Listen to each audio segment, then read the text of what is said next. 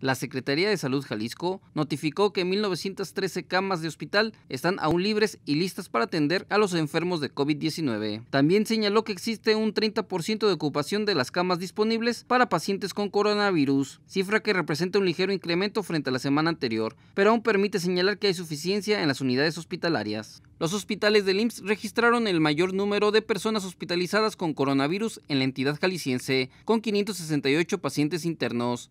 En segundo lugar están las unidades de la Secretaría de Salud y del Hospital Civil de Guadalajara, con 225 personas hospitalizadas. Y en tercero, las del ISSSTE, con 32 enfermos.